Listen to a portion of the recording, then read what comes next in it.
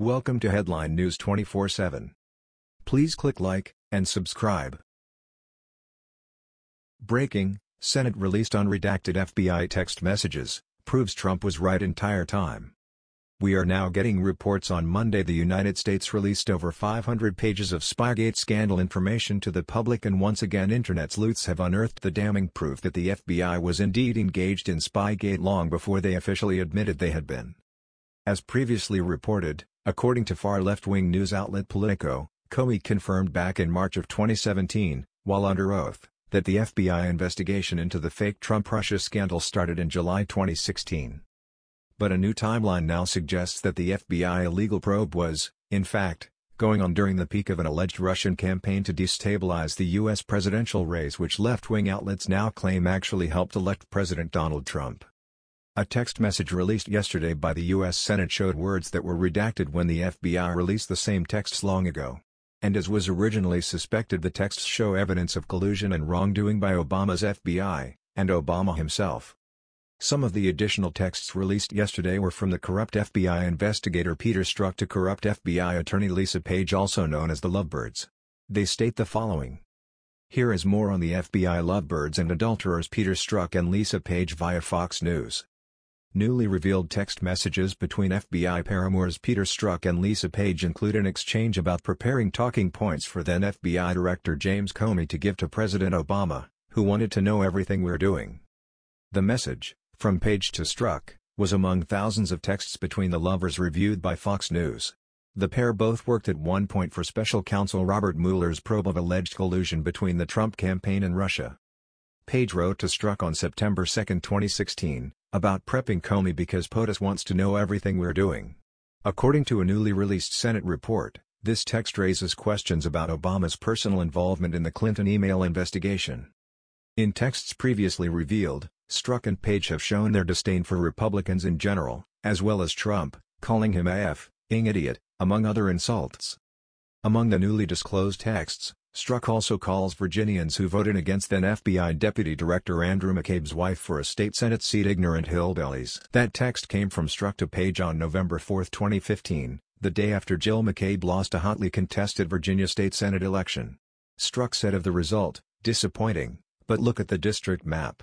Loudoun is being gentrified, but it's still largely ignorant hillbillies. Good for her for running, but curious if she's energized or never again." Senator Ron Johnson, Republican Wisconsin, along with majority staff from the Senate Homeland Security and Governmental Affairs Committee, is releasing the texts, along with a report titled, "The Clinton Email Scandal and the FBI's Investigation of It."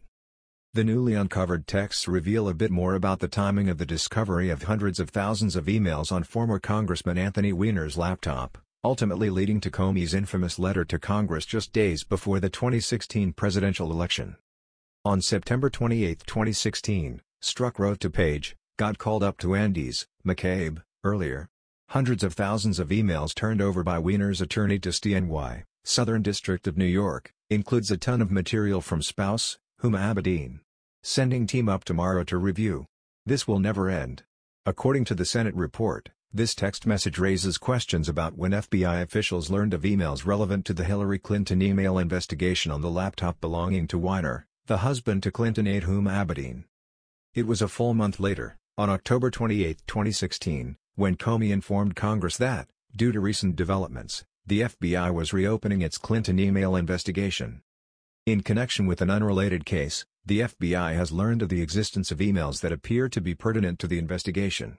"I am writing to inform you that the investigative team briefed me on this yesterday," Comey said at the time. The question becomes why Comey was only informed by his investigative team on October 27, if the Clinton emails on Weiner's laptop were discovered by September 28, at the latest. Other texts show more examples of the officials' opposition to Trump. On Election Day 2016, Strzok wrote, "OMG, this is fucking terrifying." Page replied, I am so depressed." Later that month, on November 13, 2016, Page wrote, "I bought all the president's men. Figure I need to brush up on Watergate." The next day, November 14, 2016, Page wrote, "God, being here makes me angry. Lots of highfalutin national security talk. Meanwhile we have our task ahead of us." Page's meaning here is unclear, But according to the Senate report, coupled with Strzok's August 15 text about an insurance policy, further investigation is warranted to find out what actions the two may have taken. The last text is from Page to Strzok, and comes on June 23, 2017, when she wrote, "Please don't ever text me again." It's unclear whether she was mad at her friend, or if she suddenly became aware that they, and their thousands of texts, had been discovered. Now keep in mind this is only the second day we have been able to see the 500 pages of documents being released by the U.S. Senate. I bet if we give us a few more days, who knows what's in there and what today's Senate hearing with corrupt Obama FBI agent Bill Priestap will reveal.